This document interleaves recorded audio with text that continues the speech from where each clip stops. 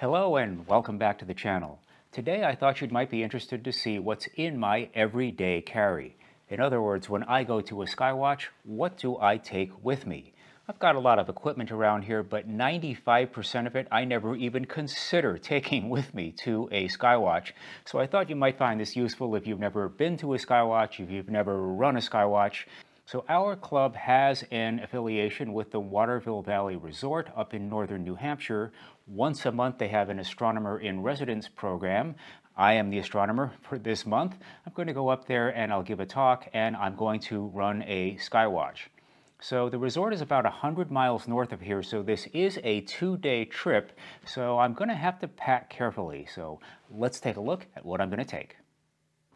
Okay, so those of you who know me well know that I'm going to be taking my Orion XT8. This is my 8-inch Dobsonian, and you know, I still get some messages from people who say, I want something more portable than an 8-inch Dob. Well, I don't know how you define portable, but you know, it does weigh about 40 pounds, and there are two pieces, and each one of the two pieces weighs about 20 pounds. And I don't know, that's kind of portable to me. You know, I can be observing in sometimes less than 1 minute. I'll just pull the pieces out, put the thing together, and uncap the dust cap, and I'm observing.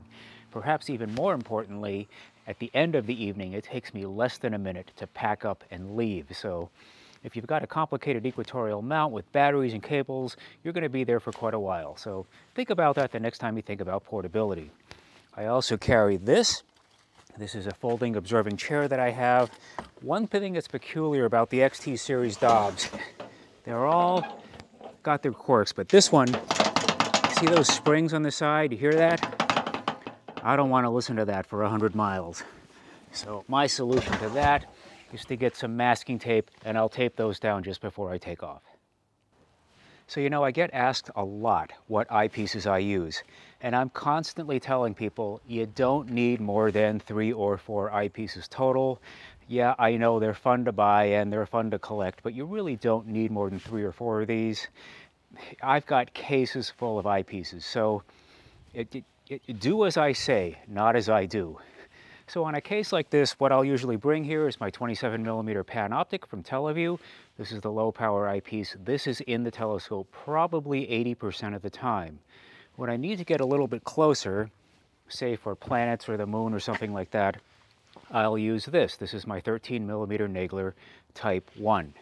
And this will bring me to about 100 power. I really don't like going much higher than that because once you go higher in magnification, it gets a little cumbersome to keep pushing the telescope along with a long line of people looking through your scope. Now they do make a new version. This is the Teleview 13mm Type 6 Nagler.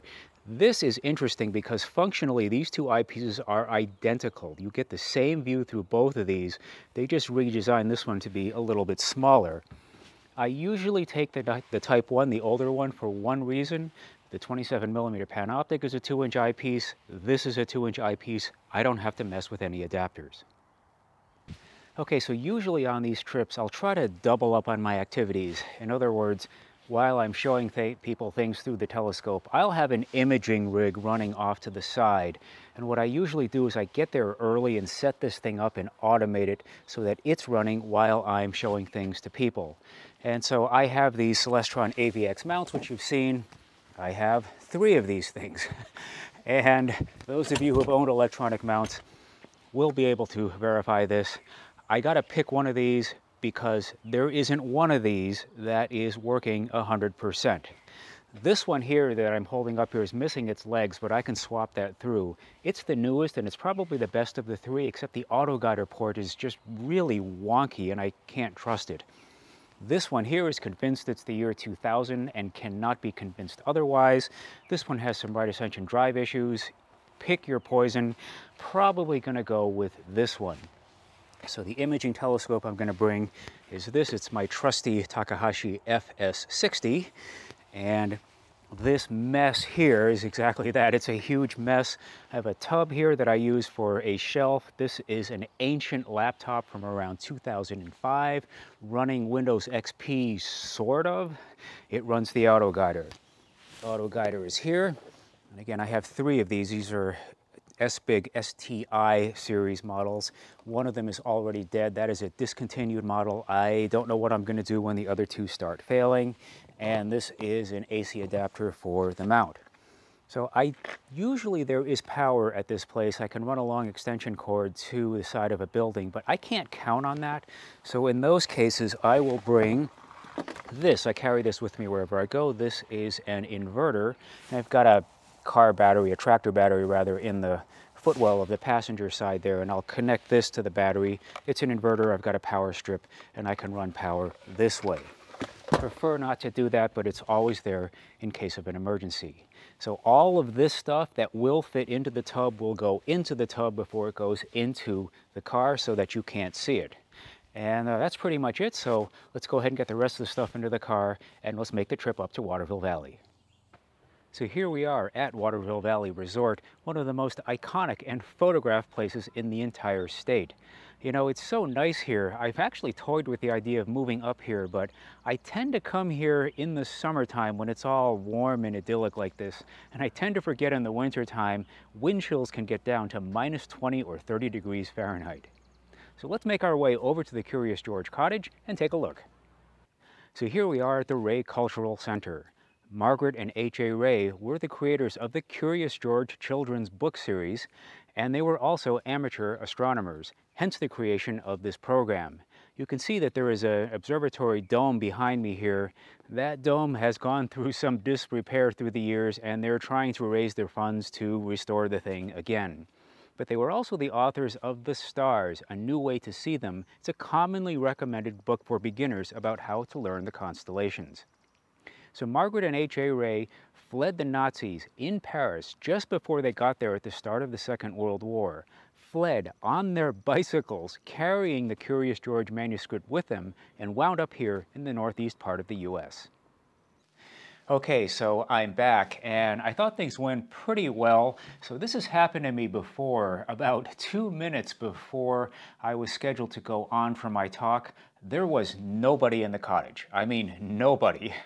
And then about 30 seconds before I was scheduled to go on, a big string of cars pulled in, and we had 30+ people packed in that little cottage, standing room and sitting room only.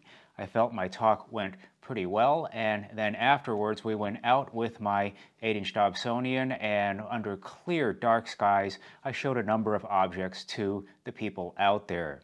I think the favorite out there was probably M13. A lot of people got to look through a telescope for the first time, and the dimmest thing we saw was probably that galaxy pair M81 and M82. Not everybody could see that.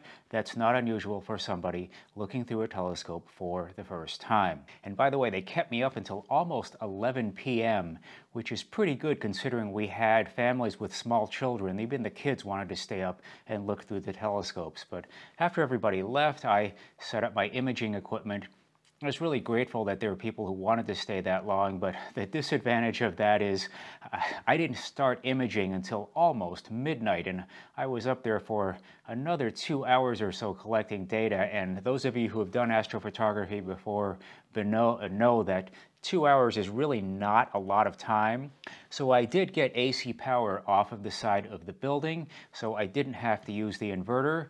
And did anybody mind that I was using power off the property? I don't know. It was after midnight, so nobody knows. So I found that after midnight or so, especially in a place like this, it's so dark and so clear. There's a kind of peace that settles over the world, and I just like sitting out there and observing the stars, even without my telescope. So after a while, I got tired and packed up, and getting back to the hotel, I'm always struck by the beauty of Waterville Valley. This place just looks like something out of a fairy tale. So they put me up in one of the ski lodges here. Really interesting place to be, very comfy, very cozy, but I didn't get to see any of this because I didn't get in until after 2 a.m. I didn't see any of this until the following morning. So how did the astrophotos go? Well, they're not too bad. Here's a few of them that I took. This is the North America Nebula. This is the NGC 6960 portion of the Veil Nebula. That's the portion with the star 52 Cygnus inside of it. Here is the Crescent Nebula, NGC 6888. And here is a random star field that is supposed to be M17, but is not M17 because the AVX mount missed and I didn't bother to check. So I'm showing this to you because, you know what? I spent time almost to 2 a.m. taking this photo. You're going to see it. So there you have it, folks, a look at my everyday carry and what happens during a typical skywatch. I hope you found this information useful and entertaining. Thanks for watching, and I'll see you soon.